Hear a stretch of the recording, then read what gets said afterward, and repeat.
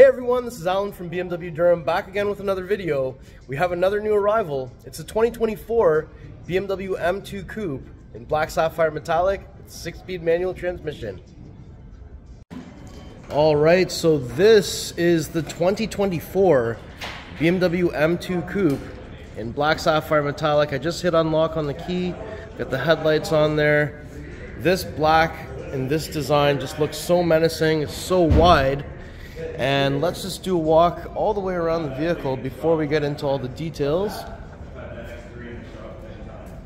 Profile on the side looks amazing.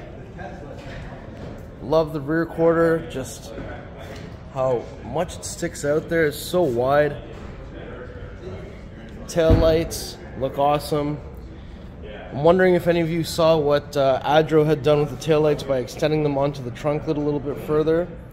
What do you guys think of that? I thought it looked pretty neat. And I also like some of the things that people have been doing with Alpha N and their fenders and their hood. I think all of this is going to be something that we'll see similar design to when we finally get the CS reveal. So let's look at all the details. With black sapphire metallic, it reflects everything, so this is almost like a black mirror finish, and you can really see that defined power dome right on the hood there. Coming down into the rondelle, we've got the horizontal slats on the kidney grille, the M2 badging. Everything looks awesome blacked out like this. Let me go ahead and hit unlock again so we can get the headlights to come back on. So that looks really good, and we'll do some pathway lighting, so that's what the low beams will look like as well. Now this one does have the adaptive LED Shadowline headlights, so awesome design there. This iconic headlight shape with one headlight on each side for the 2 Series I think has really suited this design really well. And when we come around to the side here, we do have the 19-inch front, 20-inch rear double spoke 930M wheels in black with that massive blue M compound brake there. And I'm happy that this actually all just lined up for the video here. That looks really awesome. Fender, extremely wide. We have, I even really like this area of the car as well. It's kind of indented a little bit where the door is, fenders pop out, got sort of that box design. And I like how the rocker comes out. And we also have the M-wing mirror in black. That looks awesome. Black window surrounds only with the M2. This one is optioned with power sunroof. New style antenna there. And I just want to give you a look here so we can see that line very defined here where the rear quarter starts to widen. And from the top view you can just see how much that is actually sticking out. That is the 20-inch rear. That looks awesome too. We have a black spoiler on the trunk lid. Walk all the way around to the back here. So very wide.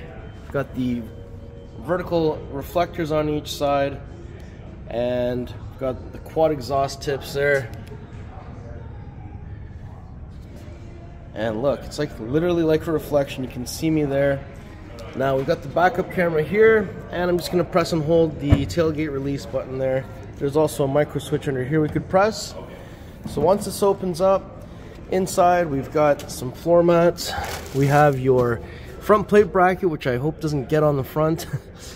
We have the release levers on each side to fold down the seats in a 60/40 split. And we've got the netted area, grocery bag hangers here, tire inflator kit with wheel lock key and tow hook in there. And here, European vehicles may have a safety kit here, not in Canada. And we've got a little handle on each side here so that we can close this without touching the exterior of the vehicle. Now when we come around to the passenger side, that's where we're going to find the fuel cap door. It is connected to the central locking system. We're looking for 93 octane. And it's counterclockwise, 1 click to open, clockwise, 1 click to close. A little spot here to put this. BMW M recommends Shell V-Power. We do have those new style door handles here, so it's just a lift up. And once we open up that passenger door, we see we've got Harman Kardon. We have M illuminated highlighter in the door panel here. We have black Vernasca leather inside of here with blue contrast stitching. So this is actually my first time seeing these seats in the M2. Normally we see the black seats with the M highlighter colors. So this one does still have the M tricolors on the stitching, which is really awesome. M2 illuminates on the headrests, and because it's the M Sport seats, we do have headrest height power. And we've got the aluminum M door sill. 2024, the power seat controls gain these white accents with black controls instead of silver controls here. And we've got the lumbar side bolster here. Carbon fiber trim here as well. iDrive 8, manual transmission. And if I lift this up over the shoulder, the seat will move forward, allowing us entry into the rear. So back here, again, blue stitching actually looks really good. I'm actually really liking this choice. Headrests can flip up. If nobody's sitting here, they can stay down like the way they are. Pass through the center, no armrest on the M car. We have the coat hangers on the back of the B pillar, and on the back of the vent, there's some vents there on the back of the center console. Also got some vents down here under the seat for your rear passenger's feet. And let's go ahead and open the driver door next.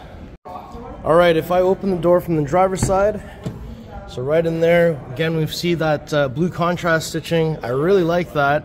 We also have the M illuminated highlighters, window controls, side mirror controls, pockets in the door. There's the little button there for the tailgate release. We also have Harman Kardon. And this side we have, again, lumbar side bolster. So that's really awesome. Another shot of these awesome seats. I love them. I don't know if I prefer these over the M highlighter seats. M highlighter seat's a bit louder. This is a bit more subtle, but man, I don't know. This looks actually really good now that I've seen this. Inside here, we've got the exterior lighting controls. We've got the M string with the M tricolor stitching, carbon fiber on the face, and we've got M1 config, M2 config buttons in red. Beautiful airbag cover here, and let's take a little closer look at this modern day security device for vehicles. The gear selector looks awesome. Kind of missed the illuminating ones from back in like the E46 days. Open that up. Got some storage space in there, cup holders, USB 12-volt plug. Open this up. You have some space here with USB Type-C. And we have head-up display on this one. We have the universal garage door here as well.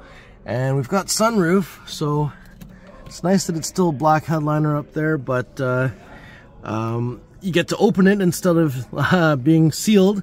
Got some microphones on the ceiling on each side. We've got the light that turns on when you open the mirror in the visors.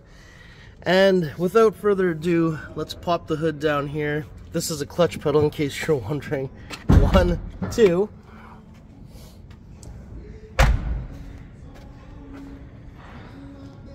So we lift this up to reveal the beast. This is the S58 3-liter inline 6 twin turbo. We have 453 horsepower, 406 foot-pounds of torque. Got this nice triangular strut brace. These little divots indicate the number of cylinders that are here. We have positive battery terminal, we have negative battery terminal, we have washer fluid. Nice tidy engine bay. Let me know in the comments below what you think of this. Alright, what a beauty. I'm just going to do one more lap all the way around the vehicle before we conclude the video. Now, one thing to keep in mind, all my manual transmission fans, myself included, if you do spec a manual transmission, G80, G82, G87, you will lose the remote engine start feature, so no 3 clicks on the lock button to get that to start. The car will still have ventilation, which allows the car to cool down just using the ventilation system. No engine ignition on. But just keep that in mind. I don't want anybody to make the mistake of assuming that it's still there. Now, obviously, there's aftermarket solutions, but just something to keep in mind. Overall, this vehicle is absolutely gorgeous. The person buying this car actually had almost the exact same spec in an F87, so it's interesting to see them come back and spec out their G87 in almost the exact same way with the 6-speed manual transmission. What a car. Alright everyone, so that was my tour of this beautiful 2024 BMW M2 in black sapphire metallic with the black Vernasca leather with the blue contrast stitching inside, and of course the 6-speed manual transmission and the optional sunroof. So what do you think about this car? Let me know in the comments below. If you like the car, if you like the video, if you like me, make sure you like, share, and subscribe. We'll have the pricing information in the description below. Please follow me on Instagram. It's @AlanBMW Durham, and we'll see you on the next video. Thank you so much for watching.